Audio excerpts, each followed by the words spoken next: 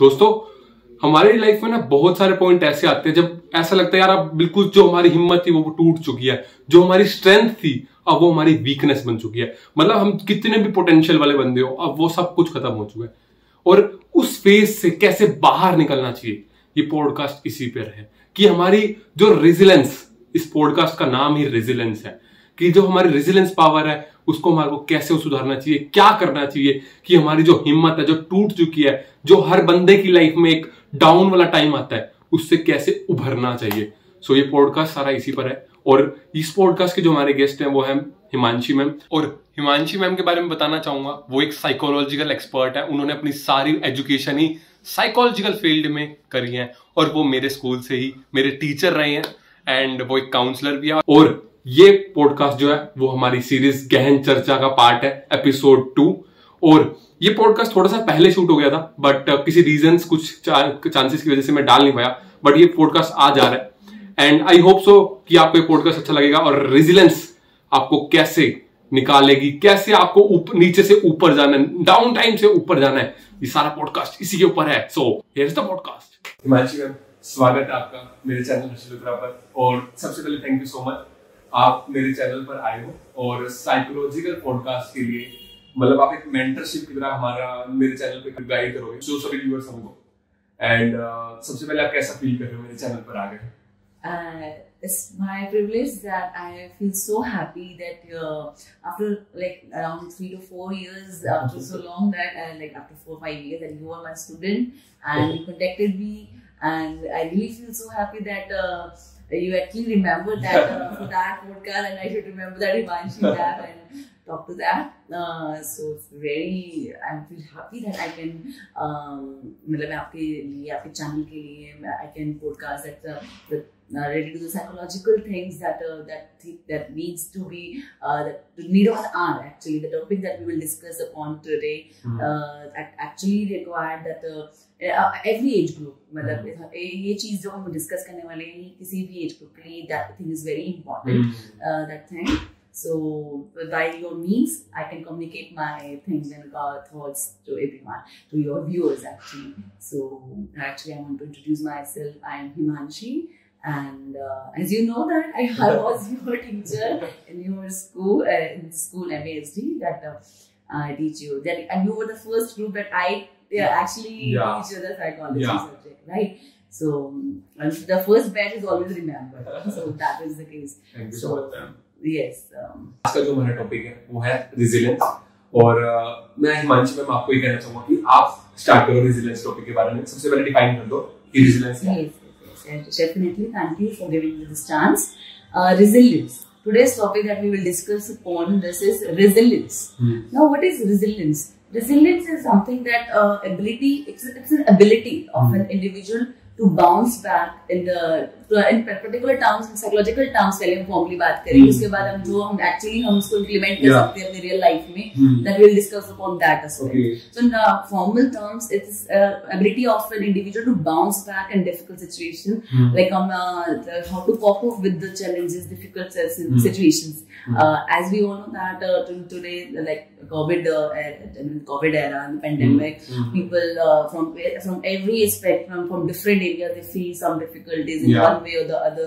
Like there is physical as well as mental, because that is the case where we need to how to cope up with this situation.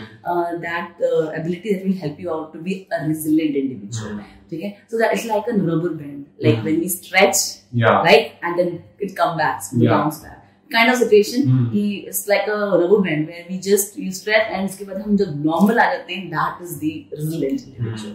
कि एक हम कैसे उसको face करके वापस back to the normal life. So that is what kind of rubber band.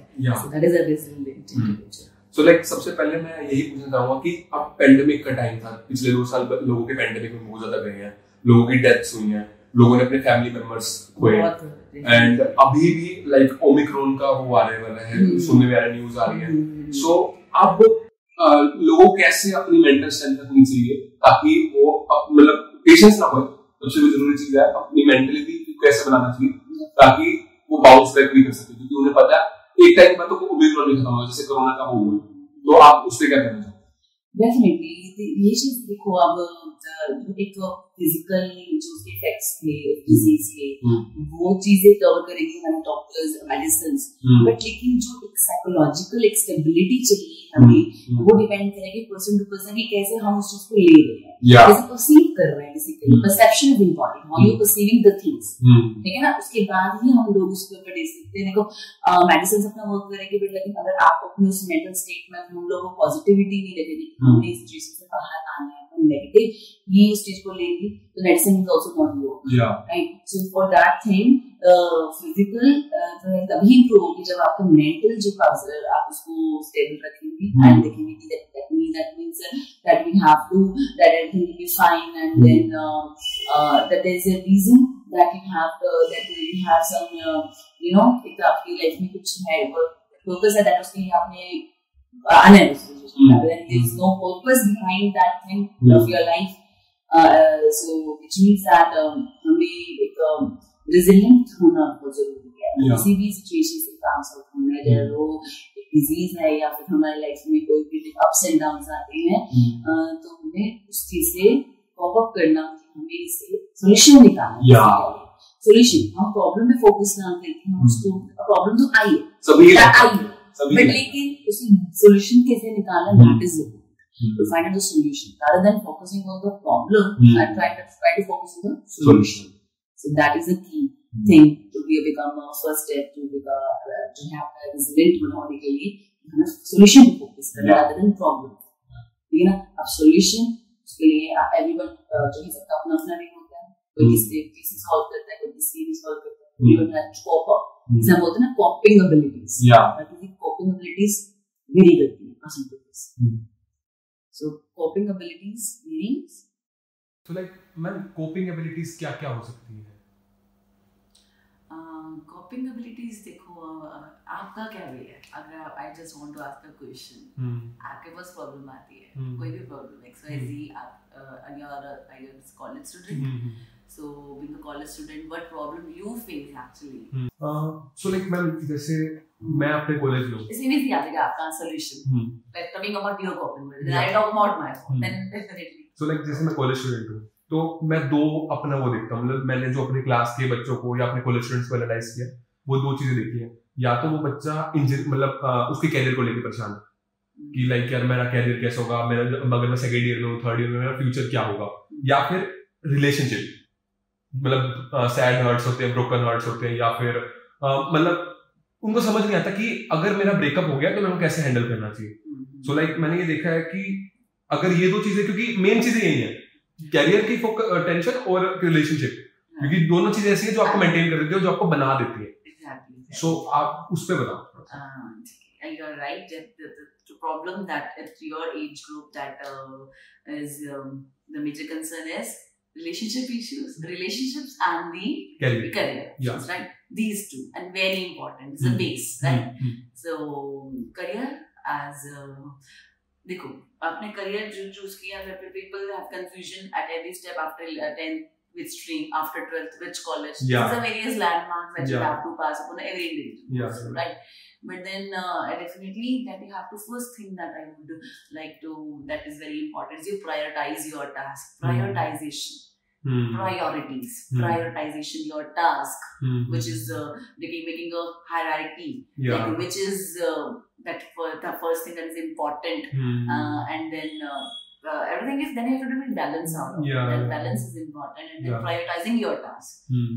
That is the main, how to rule out the things. कि हमें priority इतनी देखनी है कि हमारे लिए prioritization of the things, and तो प्रायोरिटाइज कर लिया आपने, ठीक है, हमने करियर था, स्टेप कर लिया क्लियर कि हमने ये चीज ऑप्ट कर लिया, आपने कॉलेजेस करे, हमें एफर्ट लगाना है, हमने अपना एफर्ट्स लगाना है, जब हमने सारा कुछ किया, हमने इसमें भी कॉलेज में फॉर्म्स भरे, इसमें भी आए, हमने entrance the, everything, at least you should have that inner self जो है आपका, वो सेटिस्फाई होना चाहिए कि at least I have put my efforts, result automatically it will come out, and then I should have that at the end of the day when I sleep, that I should have think that in today's I have done self-worth ki, I have done something that makes my feel like I've done something great today. So वो चीज होनी जरूरी है. तो और जिससे आपका mind जो है वो लगेगा कि हाँ that I have done something which makes me feel satisfied. Right at the end of the day. So which makes me self worth. जो आपकी ultimately आपकी self esteem ग्रो करेगी. सेल्फ एस्टीम ग्रो करेगी तो आपको देखो गोल सेट करना. I'm not talking about कि goals आप एक big goal रखो सीधा एक ही हुआ. Making a small goals and fulfilling that things which makes you feel that I have done something and then you approach the next one. Right? It's like stairs.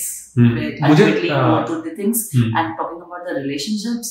Relationship, yes, definitely. This is a time where I'm not denying that being in a relationship is bad or something like that. No, definitely. All the there is a part where human nature, human tendency, where that we have love and concern for some particular person. Emotion which is very important. That I need someone that I feel connected, that person with whom I can talk and make my heart relax and supportive. That I have something. I have someone that I belong to and I cared about and cared for. So that is again a human thing, that human feelings, which is again. But yes, देखो relationship में हमें good times, bad times दोनों आते हैं. So in the bad times where you need to stabilize, again you have to be a resilient one. जैसे आपको पता अगर कुछ bad times आ भी जाता है लेकिन हम उससे कैसे again cope up करते हैं ना. Cope up again. Now what is coping up? Skills हैं सबकी वेरी करेंगे. I'm talking about my that there are because first of all there are tasks. कोई लोग होते हैं जिसमें हमें कहना है कि हमें उस चीज को सॉल्व कर देना है, उस चीज को सॉल्व करके सोल्यूशन निकाल के खत्म करना है. एक होता है कि emotion, again term is emotion जो कि बहुत इंपॉर्टेंट है जो कि स्पेसिफिक टू ह्यूमंस भी है. राइट.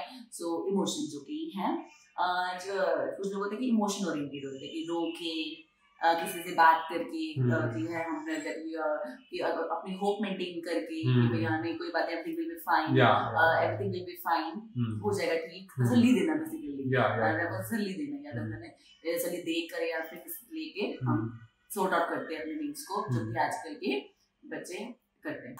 तो कोई रोके करते हैं कैसे करते हैं, लेकिन आजकल का जो यूथ है, टीनेज है, उनको लगता है कि भी द टर्म लाइक अल्कोहल लेके या अल्कोहल है, ड्रग्स है, ये चीज इन्फ्लुएंस बहुत आता है. इनको लगता है कि भी ये चीज से आपका जो है हमारे जो ब्रेन में जो फंक्शंस है यार, science student must be knowing that thing जो है वो आपके ब्रेन को स्टेबलाइज इनहिबिट कर देती है इस एरिया को, क्योंकि वो डोपामिन बहुत ज्यादा रिलीज होता है. तो उसमें आपका वो कर देती है, आपको इनहिबिट कर देती है आपकी जो डिसीजन मेकिंग की, या फिर आपको लगता है कि उस टाइम पे वो टेम्परेरी है, नॉट एज टेम्परेरी, वो इफेक्ट होगा, आपका ब्रेन इनहिबिट हो जाएगा, उसमें आपको जो भी टेंशन है, वो जो चीजें हैं, वो चीज के लिए आप थोड़े टाइम के लिए तो वो हो जाओगी. But ultimately what it is a short term, it's not long term. But we have to cover, we have to find out a solution which is effective long term. Right. वो जो चीजें हैं आप अवॉइड कर रहे हो. तो third strategy आपकी आ गई अवॉइडेंस की. कोई लोग अवॉइड करते हैं कि ये लेकर अवॉइड कि भाई से दूर भागते हैं कि भाई वो दूर भाग रहे हैं, वो तो आपकी टेम्परेरी है, कब तक होगा. आई थिंक वो ना अपनी रियलिटी से एस्केप कर रहे हैं, रियलिटी से एस्केप कर रहे हैं. वो चीज आई है, उसको फाइंड आउट करके then have to move on. As the like there is a famous thing like that life must be go and move on something. So that show must go on. That is the case, right? So कोई भी situation आए that we have to move on, go on and taking things like जो कि आपकी long term avoidance नहीं होनी चाहिए. आज के जो टुडेज टाइम में talk about people are more on avoidance, avoid करना या सिचुएशन से भागना, या फिर आपका ये अल्कोहलिज्म, ड्रग्स इन्फ्लुएंस की वजह से वो शॉर्ट टर्म है. Then they are avoiding the first short term, दूसरा फिर लॉन्ग टर्म इफेक्ट्स आपके हेल्थ को. This what so that is the case. We must talking about focus on your coping abilities, which makes you more resilient. So like आपने career की बात करी थी थोड़ी सी पीछे, आपने स्मॉल स्टेप्स की बात करी, स्मॉल ड्रीम की बात करी थी. आपको ये लगता है कि लाइक जो हमारी जो ह्यूमन नेचर है, आप जैसे साइकोलॉजिस्ट हो, तो वो ह्यूमन नेचर सिर्फ एप्रिसिएशन का बुक है, तभी उसको वो मिलती है रिवॉर्ड चाहिए। तो उस पे आप थोड़ा सा बता सकते हो कि लाइक स्मॉल स्टेप्स का क्या हुआ है, एप्रिसिएशन कितनी जरूरी है? देखो हर किसी एक तो होती motivation, I talking about again आपका जो वर्ड आ गया कि मोटिवेशन। देखो motivation is the prerequisite for any learning, it's a prerequisite for any learning. ठीक है, कोई भी लर्निंग अगर हम कर रहे हैं, कुछ भी चीज कर रहे हैं, मोटिवेशन जो है इसके पीछे इम्पोर्टेंट है। Motivation is something like which talking about psychological in proper terms, which makes us a move away, let the word move away, which makes a person move towards a particular goal which satisfies her needs, right? So motivation अगर होगी तो ही आप कुछ कर पाओगे। तभी वैसे कहते हैं कि भाई हम कि मोटिवेशन होनी चाहिए आपकी लाइफ में, कुछ मोटिव होना चाहिए जिसकी वजह से आप वो चीज कर रहे हो। ठीक है, आप वो चीज कर रहे हो। अब there are two kinds of individuals, जिसके क्या होते हैं, जो आप बात करो रिवॉर्ड की, कोई लोग जो कुछ पर्सन होते हैं जिनको होता है कि एक्सटर्नल रिवॉर्ड्स चाहिए। अगर मैं काम कर रहा हूँ, ये जॉब कर रहा हूँ, या फिर मैं इस फील्ड में आया हूँ, तो मुझे इससे क्या मिलेगा? इससे क्या मिलेगा? मुझे अच्छा सैलरी पैकेज मिलेगा, मुझे अच्छी प्लेसमेंट्स मिलेंगी, मेरी अच्छी लाइफ सेटल होगी, मेरे को यहाँ पे अब्रॉड भी चलेगा, व्हाटसएवर। So these are all the external rewards, right? These are external rewards which you are getting out of that, कि अगर मैं इस फील्ड में जाता हूँ तो इसका स्कोप ज्यादा है, कि इसमें स्कोप, व्हाट इज स्कोप? भाई अच्छा प्लेटफॉर्म, अच्छी अपॉर्चुनिटीज है, अच्छा पैकेज है, एवरीथिंग दैट, राइट? तो यू परस्यू दैट थिंग। एक होता है आपका कि एक आप काम करते हो कि आपका intrinsic motivation. Intrinsic motivation means कि you are doing that thing, you are doing that job because it makes you feel satisfied। आपको एक इंटरनल, आपको वो अपने लिए कर रहे हो, वो अपने लिए कर रहे हो, खुद के लिए कर रहे हो।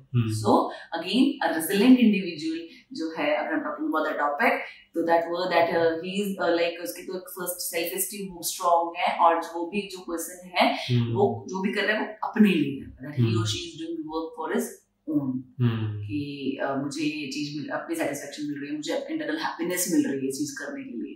ठीक है, सो अगेन लेकिन एवरीवन, लेकिन ह्यूमन नेचर अगेन हम एक्सपेक्टेशन होती है कि भाई अगर हम कुछ कर रहे हैं तो इससे हमें बदले में क्या मिलेगा, क्या मिलने वाला है। सो लाइक तो वो चीज सेट करनी जरूरी है, रिवॉर्ड्स, रिफोर्समेंट, जिस वजह से हम अपना पुश करते रहते हैं कि हमें अपने करना है उसको टास्क। सो रिवॉर्ड्स आप जरूरी नहीं है कि किसी से एक्सपेक्ट करो कि वो मुझे देगा, आप सेल्फ रिवॉर्ड्स दो, सेल्फ रिवॉर्ड, सेल्फ रिइंफोर्समेंट। ठीक है ना? तो that is the case where you don't expect कि someone else will offer you something that you are doing some job, but then rather career के लिए कि आपको self reinforcement, you just pack your bag yourself, I have done something, right? Pat your back yourself that I have done something, and self reward करो कि मैंने अगर ये task किया है तो मुझे ये किया तो मुझे खुद को अप्रिशिएट करना, राइट? सो लाइक आपको ये लगता है कि मैं थोड़ी सी इसकी रूट कॉज पे जाना चाहता हूँ रेजिलियंस की, कि आपने कहा जैसे एक्सपेक्टेशन वाली बात कही, अगर वो बंदा एक्सपेक्टेशन रखे ही ना उस पर्टिकुलर काम से, लाइक जैसे भगवत गीता से रेजिलियंस से काफी वो रिलेशन है। लाइक मैं आपको बताता हूँ, कृष्ण भगवान ने भी कहा था कि कर्म किए जा, फल की चिंता मत कर, वो एक्सपेक्टेशन मत रखो। तो अगर हम एक्सपेक्टेशन रखे ही ना तो हमारी लाइफ में फेलियर कम आएंगे। तो आप ये चीज सोचते हो? Definitely expectations, exactly. लेकिन अगेन ह्यूमन नेचर है, ऑटोमेटिकली आ जाता है कि भी अगर हम अपने फ्रेंड्स हैं या हम अपने कलीग्स हैं, हमसे अगर हम कर रहे हैं तो हम चाहते हैं कि भी इन रिटर्न वो भी अगर हम किसी की हेल्प कर रहे हैं, हम वो चीज करें करके वो भी हमारे लिए करे। दैट इज अगेन एक्सपेक्टेशन, वो ह्यूमन नेचर है। बट लेकिन दैट इज अ लाइन कि that person is more resilient और less resilient. Again I talk about that कि दैट पर्सन वो जो है उसको एक्सपेक्टेशंस नहीं होंगी, उसको नहीं होंगी। That is like he will be self focused, that he don't bother about what other person will say or do or think about him or her, which is the main thing जो आज के time में हम लोग कर इसलिए रहे हैं कि to be accepted from others, हमें एक्सेप्टेंस चाहिए, हमें एक्सेप्टेंस चाहिए उस चीज के लिए हम वो चीज काम कर रहे हैं, हम अपने लिए कर रहे हैं, ठीक है ना? सो वो चीज ये है कि हमें that is you have to be very अपनी सेल्फ एस्टीम पे वर्क करना है, that यहाँ पे self worth आपकी important है, and expectations जहाँ भी रखोगे किसी से ultimately that अगर वो चीज fulfill होगी, disheartened हो जाएगी, disappointment हो जाएगी ultimately, and then जो है फिर again हम उसके ऊपर सोचते रहेंगे, अल्टीमेटली हम अपना ही लूज कर रहे हैं, सामने वाले का कुछ नहीं चाह रहे, ठीक है ना, किसी और पर्सन का कुछ नहीं कर रहा, आपने किसी से उम्मीद रखी, उसने नहीं पूरा करी और आप कुछ सोचते रहोगे, ओवर थिंकिंग करोगे, ओवर थिंकिंग अगेन आज के टाइम पे एक मेन प्रॉब्लम है, एक हमारे यूथ की, हम सबके, इनफैक्ट नॉट यूथ की, talking about any age group, talking about our parents, talk about any you also and me also, very different age groups, that अगर हम किसी चीज को ओवर थिंक करेंगे अल्टीमेटली हमें हावी हो जाएगी, एंड वो चीज हमारे बिहेवियर में आए, आपके बिहेवियर में दूसरों के साथ आएगा, तो वहाँ आपके कनेक्शंस वहाँ भी खराब हो गए, at your job place, at your home, way ultimately कौन सफर करता है, हम ही कर रहे हैं ना, इस वजह से ओवर थिंकिंग की वजह से। So ओवरथिंकिंग में तो हम एक और पॉडकास्ट भी कर सकते हैं, अगर हम इस पे काफी रिसर्च करें तो ओवरथिंकिंग वाला एक अच्छा टॉपिक है। Overthinking, negative thinking, just of the single एक इनसिग्निफिकेंट इवेंट की लाइफ में कुछ हो गया, किसी ने करा, वो अपने आप ही अज्यूम करते गए, अपने आप ही कर विदाउट एनी मतलब करके, जिसने हमने कम्युनिकेट, वहाँ का आता था क्या, communication. So like what do you think about that a person is resilient? उसको कैसे पता चल जाएगा कि भाई मैं एक resilient person हूँ, मैं बाउंस बैक कर सकता हूँ, उसको कैसे पता चलेगा? Because he उसको how he will find out, because he is that person जो अपने पे वो चीजें इफेक्ट नहीं आने दे रहा उन चीजों का, क्योंकि कोई भी हमारी लाइफ में अप्स एंड डाउन आए हैं, उसको ऐसे चैलेंज ले रहे हैं, वो क्या हो जाता है उसमें, you can how you can justify that you are a resilient individual, it comprise of C's. I talk about C like control, challenge, commitment. That 3 C's, if I talk about, which makes him or her realize that person, I am more resilient, or I am resilient or not. First, control. I can control my feelings. कोई भी situation कोई भी आई है, hard times आए हैं, क्या मैं control कर पा रही हूँ अपने इमोशंस को, या अपने सेल्फ का वो गुस्सा, हम लोग गुस्सा निकाल रहे हैं उस चीज पे, किसी पर्सन पे जो कि रिस्पॉन्सिबल भी नहीं है, दैट मेरा कंट्रोल सही नहीं है, ठीक है, तो control, whether I am able to control my emotions, that will indicate whether you are resilient or not. Second, your commitment, if you are committed, commitment कितनी है आपकी किसी चीज को लेकर, अपनी टास्क को लेकर, अपने गोल्स को लेकर, ठीक है, वो इंडिकेट करेगा whether you are resilient or not. And then I talk about control, commitment, challenge की तरह ले रहे हैं, अगर कोई चीज आई है, हमने उसको हमने थ्रेट तो नहीं लिया, कोई भी इवेंट आया है, हम कैसे परसीव कर रहे हैं वो डिपेंड करेगा, एक रेजिलिएंट इंडिविजुअल अगर मैं हूँ या नहीं, डिपेंड करेगा कि मैं उस चीज को एज अ चैलेंज ले रही हूँ या एज अ थ्रेट ले रही हूँ, खतरे में वो खतरे की तरह है मेरे लिए, चैलेंज, ठीक है, तो वो डिपेंड करेगा अल्टीमेटली, अगर थ्रेट की तरह ले रहे हैं then it will not, that आप उसको अवॉइड कर रहे हो, थ्रेट है वो, खतरे से दूर भाग, चैलेंज की तरह ले रहे हो, ठीक है, कोई बात नहीं, मैं सोचूंगा कि मुझे इस पे कैसे कॉप अप करना है, फिर आप सोचोगे, तो दैट विल इंडिकेट कि whether I am resilient or not. That means I have to, अगर आप resilient होना है, अब ये नहीं है, सपोज अगर आप नहीं है resilient, ऐसा नहीं कि आप resilient नहीं बन, आप इस पे वर्क नहीं कर सकते या फिर आप नहीं बन सकते, everyone can learn upon and improve, वो improve कर सकता है, ऐसा नहीं कि भाई मैं नहीं हूँ तो मैं आगे भी नहीं resilient बन सकती हूँ, या जो resilient है बस वो और नहीं improve कर सकता, वो हर लाइफ एक्सपीरियंसेस हैं, जैसे जैसे आते हैं वैसे वैसे ही आपके जो है इस पे हम वर्क अपॉन कर सकते हैं, अब कैसे करेंगे, अगेन अब on these 3 C's, that your control, commitment, challenge, and also self awareness पे वर्क करना, कि सबसे पहले तो मेन चीज है कि अपने सेल्फ इंट्रोस्पेक्ट करके, which is very important, everyone can learn upon and improve for that things. So जब आपने जैसे बताया ना, तो मैं कभी अगर मेरा पैनिक टाइम आता है ना, मतलब आपने कहा ना कि पैनिक टाइम में अगर आप कैसा बिहेव कर रहे हो, दैट्स द पॉइंट, तो जब मेरा पैनिक टाइम आता है तो मैं ये सोचता हूँ यार मेरी लाइफ का पर्पस क्या है, दैट्स द, मतलब ये चीज है, तो रेजिलियंस का और पर्पस का क्या रिलेशन है? Very connected, right? They are both are very connected.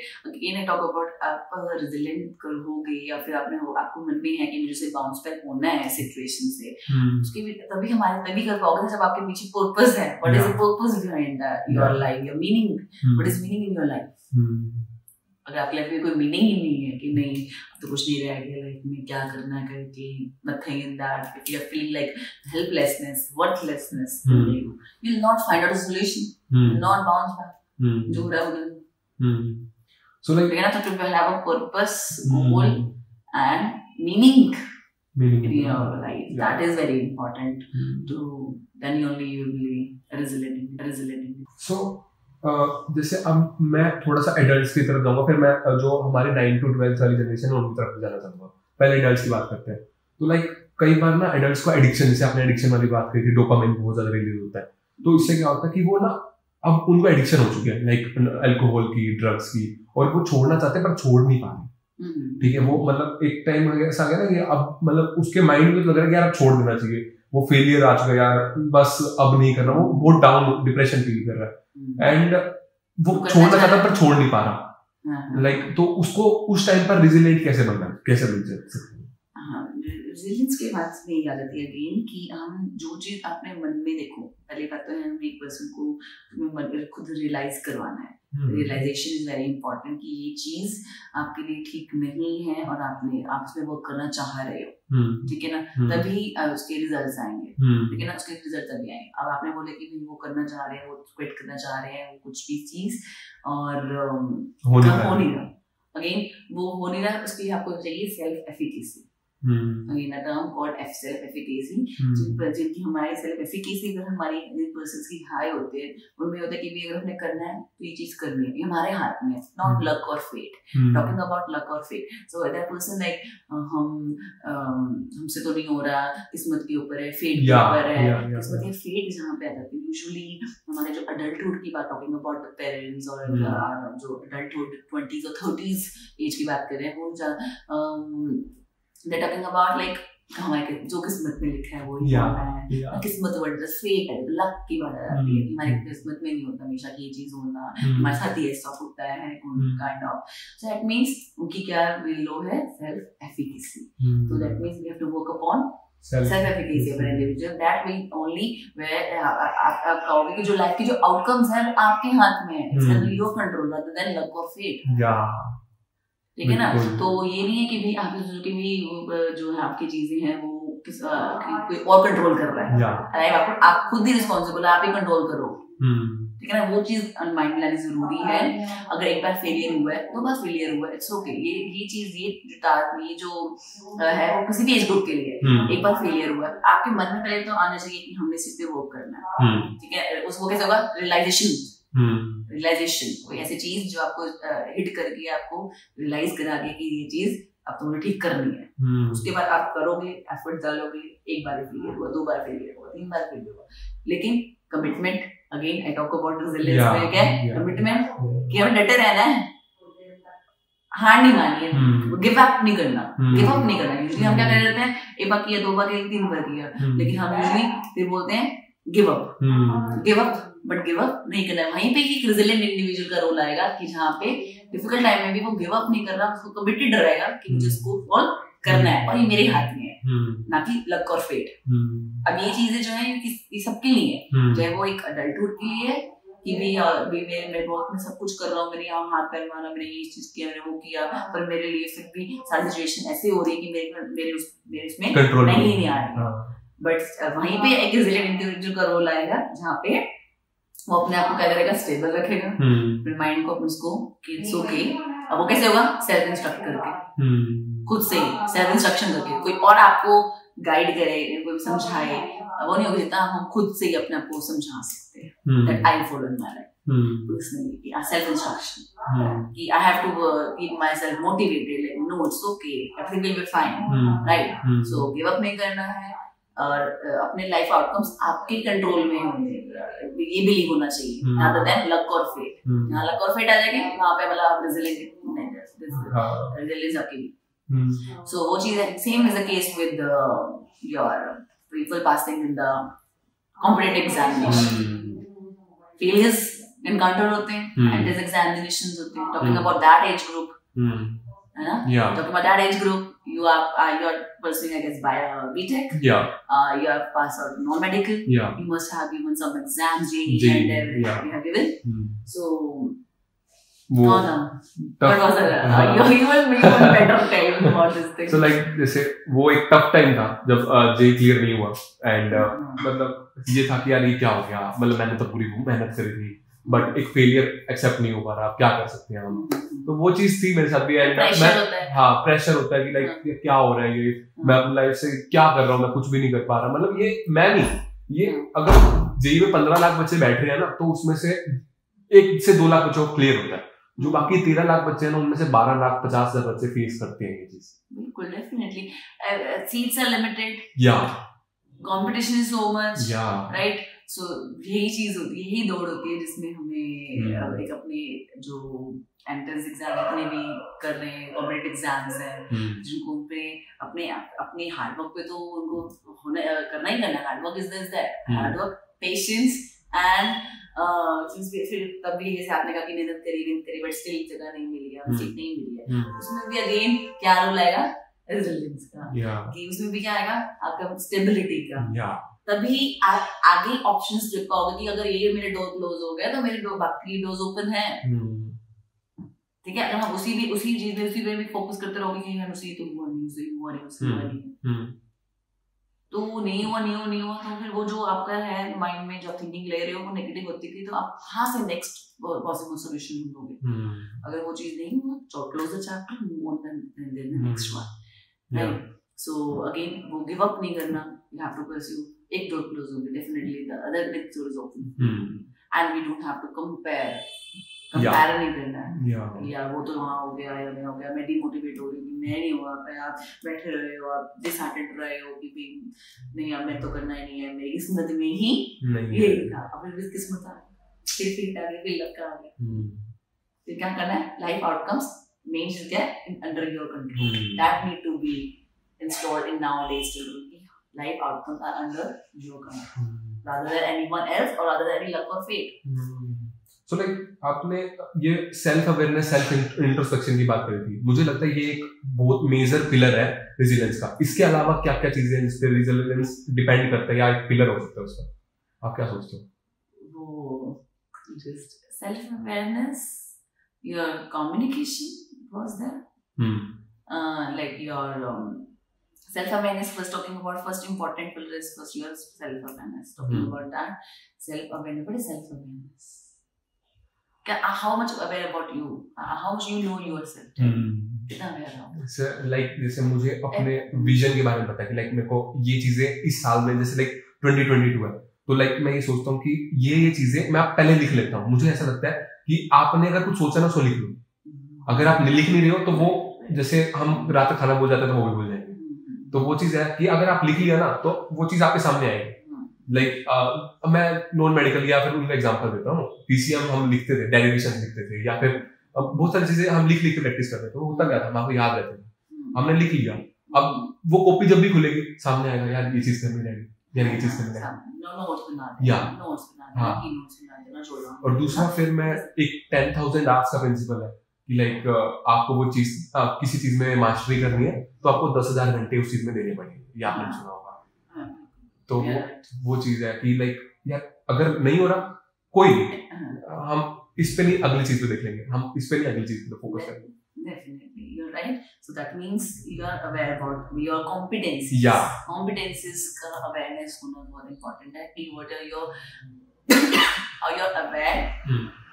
Are you aware about your competencies and the weakness as well? Strength and weakness talking about. That is what self-awareness, where you know about how, in which field, in which area you are strong in. Strength किसमें और किसमें जहाँ पे आपकी that weakness areas हैं.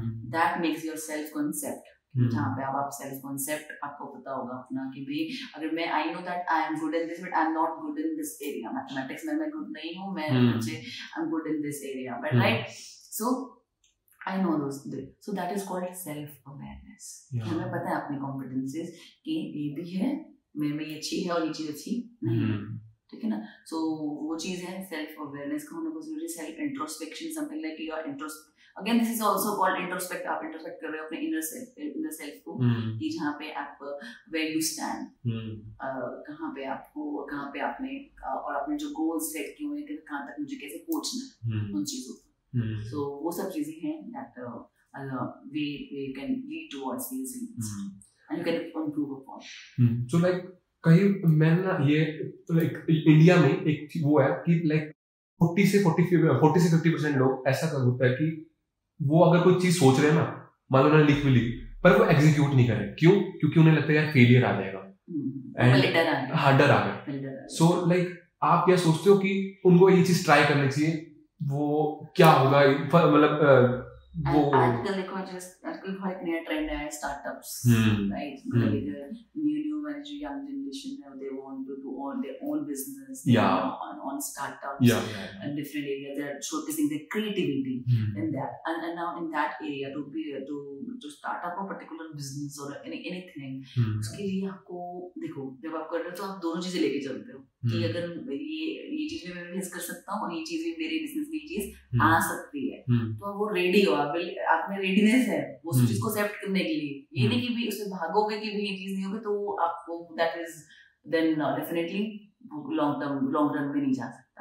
तो जब आप कुछ भी नया चीज कर रहे हो, कुछ कर रहे हो नया, आप अपने चीज को लेके तो आप दोनों चीजें लेके चलते हो। मेरे साथ ये भी हो सकता है तो मेरे साथ ये भी हो सकता है। उसको आप में वो विलिंगनेस होनी चाहिए, वो रेडीनेस होनी चाहिए इस चीज को भी एक्सेप्ट करने के लिए। नहीं रेडीनेस होगी, वो नहीं होंगे, आप उसको एक्सेप्ट करने के लिए रेडी नहीं होंगे, अल्टीमेटली आप किसमें चले जाओगे, आप डिसऑर्डर हो जाओगे, डिप्रेशन वाले केसेस आ जाएंगे कि मेरे से ये नहीं हुआ या फेलियर्स हो रहे हैं जो आजकल now today's that youth where they are doing, but then if they encounter certain failures and then उसको इतना ओवरथिंक कर लेंगे, अगेन ओवरथिंक कर लेंगे, इतना नेगेटिविटी हो जाएगी जहाँ पे where they just what they do isolate and they just symptom of that, they're prone to the depression cases. Why? Just because of this thing that they're not ready to accept the things. So like risk बहुत ज़्यादा matter करता है. Risk, ready to accept the risk. Again, a resilient individual is one where he is ready to accept the risks. Risk taker. So like आपने ये बताया था ना कि like mental strength बहुत ज़्यादा जरूरी चीज है। तो उसमें जैसे किसी टाइम में फेलियर आया तो उसमें क्या होता है, वो यार रोने लग जाता है कि यार मेरी लाइफ में ये हो गया, मेरी जो किस्मत थी वही था, तो वो रोने लग जाता है। या फिर वो आपने कहा था कि मेंटर की बात करता है, मतलब अपने दोस्त से बात कर लेगा, कम्युनिकेशन जरूरी है। तो लाइक आपको ये लगता है कि रोना is a solution for your problem या फिर वो फॉर योर फेलियर? आप क्या सोचते हैं? आई टॉक अबाउट कि there are certain coping skills में इमोशन ओरिएंटेड की बात करी थी मैंने। इमोशन ओरिएंटेड यहाँ पे आप वेंट आउट कर रहे हो अपने टीयर्स, अपने इमोशंस को, where you just unburdening your heart, where you're just loaded with the things, right? And you just want to vent out, right? The things. So venting out things in the form of like अगर आप रो रही हैं, that doesn't indicate that you are weak. That person is weak, or that doesn't indicate that person is कि कोई person रो रहा है कि रोता है कि वो indicate नहीं करेगा वो person strong है या फिर weak है. That person is like वो vent out कर रहा है अपने उस चीज को, right? उसके बाद वो then only in case on my personal I also when my hands lot of burden, अगर मुझे बहुत कुछ चीज का मुझे burdening हो रहा है, I just went out and then ultimately I feel relaxed and then I find the solution. So that solution find करना बहुत जरूरी है। हाँ, ultimately the solution ही है। Again जब हमने start किया है सेशन, इसमें ये था कि हमें प्रॉब्लम को फोकस नहीं करना, हमें इसमें देखना है solution। अब वो solution अभी आएगा कि भी अगर आपने अब सपोज अगर नेगेटिविटी के अगर वर्क करेंगे तो लोग उसको भी निकालना जरूरी है। और आप कहेंगे ना कि स्टॉप, हमें सोचना नहीं चाहिए उस चीज को, वो सोचना नहीं है, उसको सोच के बाहर निकालो, उस चीज को बाहर निकालो। You have to just outlet चाहिए उस चीज का, चाहे वो इमोशंस का, चाहे वो थिंकिंग का, हमें इसको आउटलेट चाहिए। अगर हम इसको अंदर ही रखेंगे चाहे माइंड में अपने, उसमें वो अगेन बाहर आएगी, वो किसी न किसी के में वो बाद में फिर से सामने आ जाएगी। So like, it's better to vent down, to release that thing, emotions as well as your thoughts, as well as अगर वो आप अंदर ही दबाए बैठे हो, अगर आप उसको बाहर नहीं निकालो तो एक फिर एंगर बनने लगेगा या फिर डिप्रेशन होगा।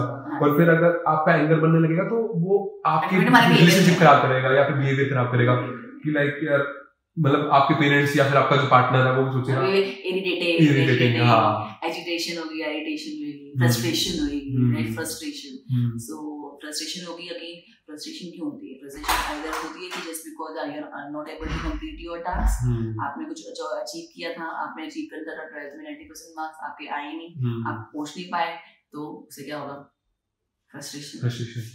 तो Hmm. frustration is just where you're not able to कोई पर्सन या कोई चीज जिसने आपके नीड्स अपने गोल्स को ब्लॉक कर दिया, जिससे आपने क्या फील किया, फ्रस्ट्रेशन होगी कि आपने या एक कोई अपना आपने इंटरनल कोई प्रेशर था या हमें कोई इतना कर नहीं पाया, इंटरनल प्रेशर होता है, सोशल प्रेशर होता है, हमें इन चीज़ को डील करना होता है, वो कौन करेगा, the person who is resilient। एक बार हम लोग एक इंडिविजुअल है, जो हम लोग हैं, डिफिकल्ट टाइम्स होते हैं, सिचुएशंस होते हैं, again we have lot of pressure inside, internal भी होता है, सोशल भी होता है, एक्सपेक्टेशंस भी होती है, सोशल प्रेशर होता है पेरेंट्स को, टीचर्स को, क्या आपने एक्सपेक्टेशंस होती है पेरेंट्स को कि हमें इस चीज में करना है। सो लाइक एक चीज हो जाता है कि कई लोग क्या करते हैं, दोस्तों से बात कर लेते हैं कि यार में ये चीज आई है, ये चीज आ गई, ये चीज होगी, तो आपको लगता है एक गाइडेंस या एक मेंटर या फिर एक फ्रेंड बहुत जरूरी है अगर आपको एक रिजिलिएंट पर्सन बनना है? रेजिलियंस के लिए अगेन आपको सेल्फ अगर again so totally up to an individual, but yes, we can be a positive role model, talking about positive role model, peer influence जो है, अगर talking about your age group, adolescent या teenage group, जहाँ पे peer जो है, peer means that your age mates, your friend circle, so which has both good as well as bad effects. So talking about when the major concern of the parents at that time is कि हमारे बच्चे की friend circle कौन सा है, because वो effect बहुत करता है। तो अगर वो अच्छा होगा तो अच्छा इन्फ्लुएंस भी आएगा कि अगर शायद मेरे फ्रेंड अगर उसमें चीज में तो मुझे भी वो चीज करनी है, या वो नेगेटिव है तो वो नेगेटिव है, सो आइदर वेज। बट लेकिन अ रेजिलिएंट इंडिविजुअल विल क्या होगा, एक रेजिस्टेंट होगा, उसमें रेजिस्टेंस पावर अच्छी होती है कि भाई मुझे, मैं अपने गोल्स है, मुझे ये चीज करनी है, उसका कोई इफेक्ट नहीं आएगा, जरूर वो बैड इफेक्ट नहीं आएगा। तो तभी हमें कहते हैं कि हमें रिजिलिएंट होना बहुत जरूरी है, कि हमारे आसपास जरूरी नहीं कि हमें अच्छे लोग ही सब जगह मिलेंगे, तो उसके लिए ही हमें रिजिलिएंट होना बहुत जरूरी है, ताकि हमें उस चीज का इफेक्ट, नेगेटिव इफेक्ट्स ना आए। We are people of media है, चाहे वो लोग हैं, हमें बैड गुड बहुत इन्फ्लुएंसेस हैं आज के टाइम पे, बट हमें एक रेजिलियंस होना या फिर हमें एक उस चीज पे वर्क करना बहुत जरूरी है, क्योंकि हमें रेजिस्टेंट होना है, हमारे नेगेटिव इन्फ्लुएंस ना आए उस चीज को लेकर, चाहे वो मीडिया है, चाहे वो हमारे कुछ बैड इन्फ्लुएंस है, पीयर इन्फ्लुएंस है, हम तभी कॉप अप कर पाएंगे जब मैंने we are resistant toward that things. And वो तब होगा जब आपके गोल्स जो है वो क्लियर है, स्पेसिफिक है, गोल्स पर्पस जो है वो स्पेसिफिक है, I have to be there. But लेकिन बट हमें जब हम एक रहना है एक सोसाइटी में, तो हमें एक उनके साथ भी वी कैन नॉट डिनाई कि हम बिल्कुल अवॉइड कर दे, बट रहना है, we have to involve with that particular person all around. हम ऑर्गेनाइजेशन में काम करते हैं, हर तरह के लोग हैं, हम उस चीज से कॉप अप करना है इन चीजों को। ये तो है नहीं आप उन लोगों से अवॉइड कर दोगे, हमें तो काम निकलवाना भी है, करना भी है, साथ बैठना भी है, कुछ करना है, ठीक है। तो हम उन लोगों के साथ जो हमें एक नेगेटिव वाइब्स आ रही है, नेगेटिव लोग, बड़े पॉलिटिक्स वाले लोग हैं, बट लेकिन हम उनके साथ काम भी करना, तो कैसे करेंगे? काम तो करना ही है, भाग तो सब जाओगे नहीं, रिजाइन तो करने दोगे, आप कितना रिजाइन कर लोगे? हर जगह तो आपको कुछ लोग मिलेगी नहीं, आपकी सोच है, आपकी सोच हर जगह तो मिलेगी नहीं है। सो उसके लिए again you have to be very specific कि मुझे रहना भी है, बट मुझे इसका इन्फ्लुएंस नहीं आना चाहिए। तो वो आपको मेंटल सेटअप करना, मतलब एक भी नेगेटिव थॉट आपके दिमाग में वो खराब आपने वो चीज वो नहीं बोल रही, हमें अच्छी चीजें लेनी है, बुरी चीजें लेनी है, तो रेजिस्टेंस एक थिन लाइन होनी चाहिए रेजिस्टेंस की, वो उसका इफेक्ट मेरे उस चीज में ना आए। बट हमें काम तो करना ही है, हाँ ऐसा तो है नहीं कि हर जगह आपको अपने सोच वाले लोग मिलेंगे, राइट? सो लाइक क्रिटिसिज्म हर जगह, मतलब लोग क्रिटिसाइज बहुत करते हैं, और जिससे क्या होता है एक बंदे की पेशेंस खराब हो जाती है, एक बंदे की रिजिलिएंट अगर वो है भी तो भी उसको ना लगता है कि यार मैं तो बहुत ज्यादा ठीक था, पर इन लोगों ने बोल के मेरा दिमाग खराब कर दिया यार, फिर वो बंदे का निकलता है, गुस्सा निकलता है। तो आप उस केस में क्या कहते हैं? गुस्सा निकलता है या फिर हम खुद भी सोचने लग जाते हैं कि ऐसा या क्या एक्चुअल में ऐसा बहुत लोग देखो again we meet with people of, हर किसी की अपनी सोच होती है, हर किसी का अपने पर्पस होता है। अच्छा कि आप उसमें प्रोग्रेस के उसमें सक्सेस में जा रहे हो, आपको बहुत सारे लोग मिलेंगे जो आपको मोटिवेट भी करेंगे, लेकिन आपको खींचेंगे भी सही। लेकिन अगेन एक रेजिलिएंट इंडिविजुअल वही होगा जहाँ पे वो अपने फोकस रहेगा पाथ में, चाहे वो रिस्पेक्टेड जो भी अप्स एंड डाउन्स आएंगे लाइफ में। So talking about that thing again, I give you one example. इसमें क्या था कि इसमें मेरी कल की रिसेंटली स्कूल की बात है जहाँ पे क्रिकेट प्लेयर है, is professional, he is taking that training and coach from the merit, and he used to just come to the school for just exams only, and which is sports day था, तो उसका क्या रहा कि वो 0 पे वो आउट हो गया। अब 0 पे आउट हो गया, लोग बच्चे सब थे ऐसे ही कहता है कि मैं तो क्रिकेटर प्लेयर हूँ, मैं मेरिट चाह रहा हूँ, ये कर रहा हूँ, कर रहा हूँ। कल yesterday only and he got the participation certificate, सबको मिला जैसे, and he was not ready to accept that certificate. Why? Because उसका जो inner self था वो कहता है, he was not ready to accept that I don't deserve this certificate because I was just 0 पे out. Then I made him realize that at least you have participated, which others और क्या है, सब लोगों ने उसको खींचने की कोशिश करी, कि भाई तू कुछ कोशिश करेगी, बट अगेन उसको अगर हमने ये बोला कि अगर ऐसी चीज होती तो हमारे मैचेस में आईपीएल में रिसेंटली जब धोनी का केस देख लो, धोनी में देख लो, या फिर हमारे जितने अच्छे अच्छे प्लेयर्स हैं वो 0 पे आउट हो गए, उन्होंने अच्छा नहीं परफॉर्म किया, तो क्या उन्होंने खेलना छोड़ दिया? नहीं छोड़ा ना, खेलना खेलने है ना, वो स्पोर्ट्समैनशिप है, that is a sportsmanship where player field पे आके, ये तो है नहीं कि वो लास्ट मैच में 0 पे आउट हो गए उसने खेलना छोड़ दिया, क्विट कर दिया, क्विट नहीं किया ना। So that is a case कि हमें क्विट नहीं करना है। अगर हमारे पास आज 0 पे आउट हो गई है, अगर आपको लोग खींच रहे हैं कि भाई आपको मुझे वो बोल के कर रहे हैं कि ये तूने क्या ऐसे बोल दिया तो ये वो है ना, तो it's okay, next time when you do it you perform it. Yeah. So that आपको अपना सेट कर रखना है। तो although he has explained कि ऐसे भी वहाँ उसमें leather ball होती है, उसमें tennis ball होती है, everything that he justified, उसको justification मिली, लेकिन still he was not ready to accept that certificate। उसको अपना self कि मैंने तो कुछ किया नहीं, मैं क्यों लूँ certificate, है ना? तो लोगों ने खींचा, बट हमें उस चीज पे बॉदर नहीं करना कि what the person is saying to you, आपके बात में कुछ रोक रहे हैं आपको ऊपर ले जाने के लिए, उसके लिए you should not have bother about the things. At least you should have thinking that I am doing at least something, right? So वो चीज होती है बहुत जरूरी कि हमें क्विट नहीं करना, गिव अप नहीं करना, we have to be here। तो क्या ऐसे करने लगे तो अगर लाइफ में करे तो हम तो आगे कर ही बढ़ नहीं पाएंगे। तो फीलिंग्स को आज अच्छा नहीं लगा, नेक्स्ट टाइम जरूर आए।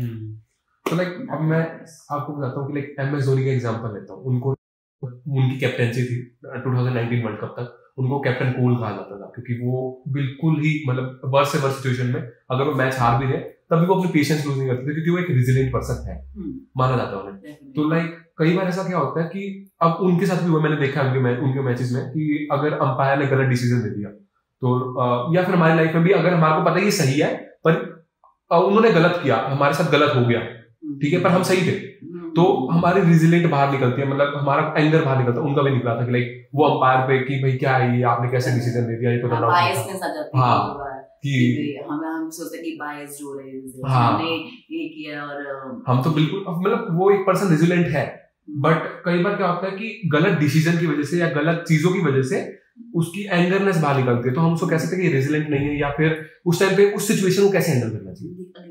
अगेन आई टॉक अबाउट कि हमें वेंट आउट करना, इमोशंस इंपॉर्टेंट है, अंदर ही रखना, वेदर वो एंगर क्यों ना हो, वेदर एंगर क्यों ना हो, हम कहते हैं नहीं गुस्से को कंट्रोल करो, गुस्से को बचा करो, no, I always say that we have to went out the anger as well, but in a constructive way, not in destructive way, in a constructive way.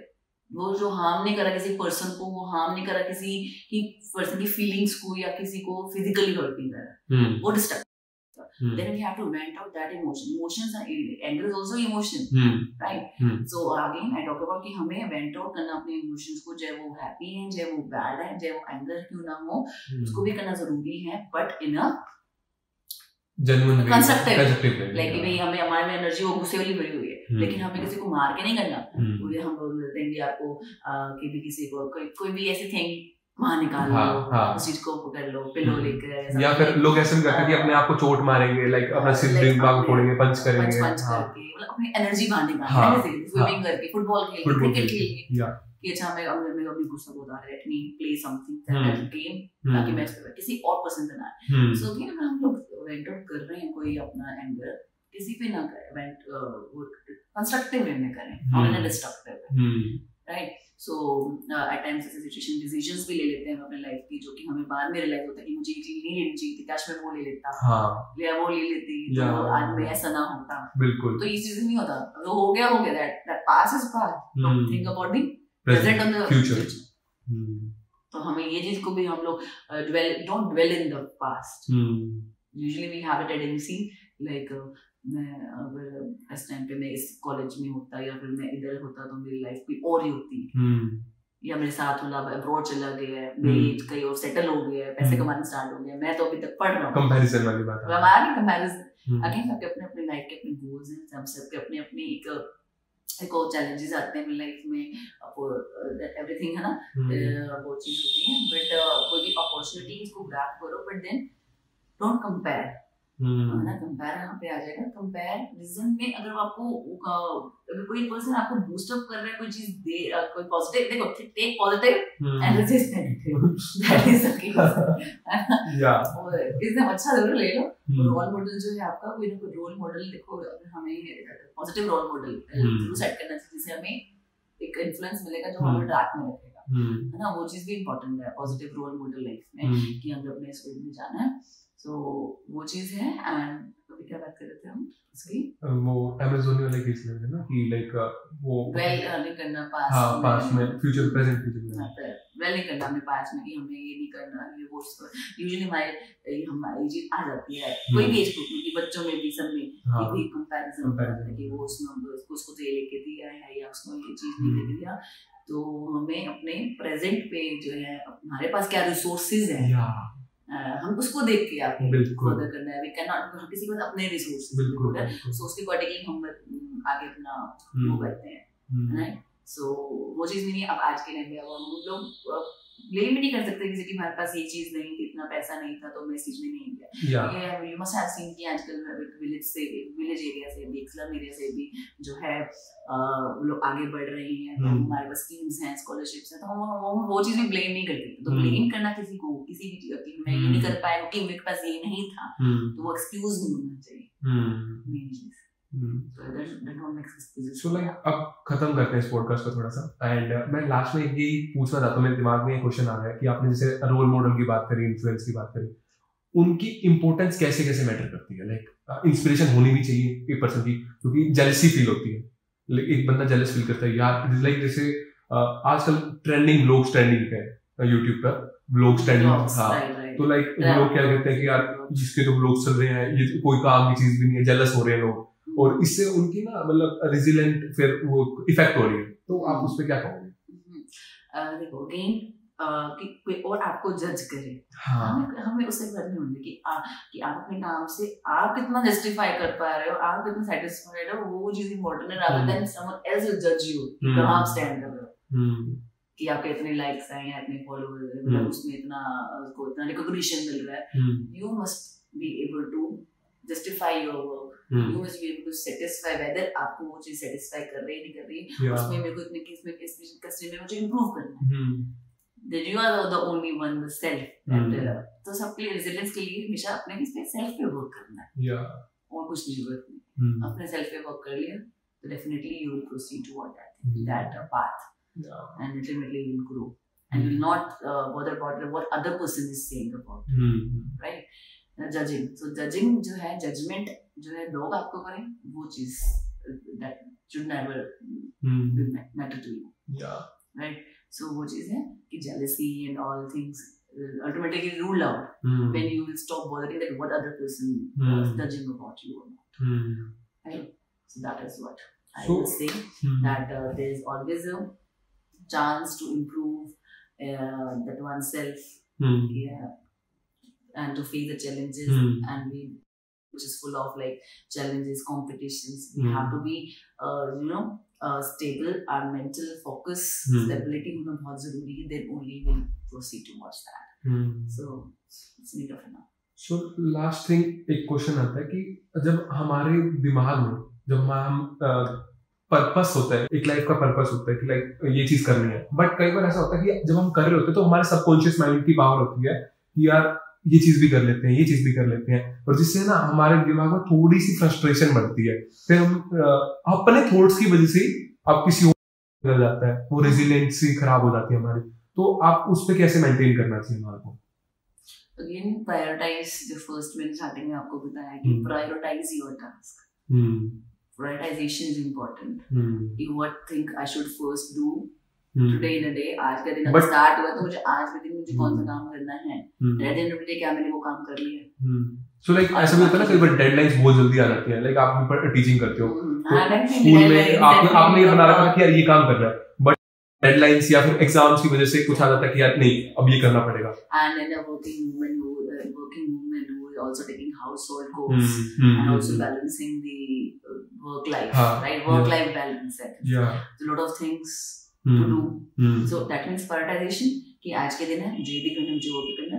Time management पे आता है आपका कि कैसे मुझे मैनेज करना थिंग्स को, right, rather than avoiding dealing with that situation.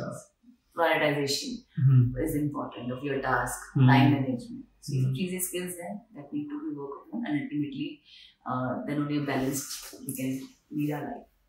So thank you so much ma'am, आपने रेजिलियंस पे काफी अच्छा ज्ञान दिया. मतलब मेरे काफी क्वेश्चंस थे, काफी मैं मतलब फ्रस्ट्रेशन रहता था कि यार ये चीजें कैसे होंगी, बट आपने मेरी एक वो होता है ना कि मेंटर टाइप हो, वो आपने सारा हैंडल कर दिया.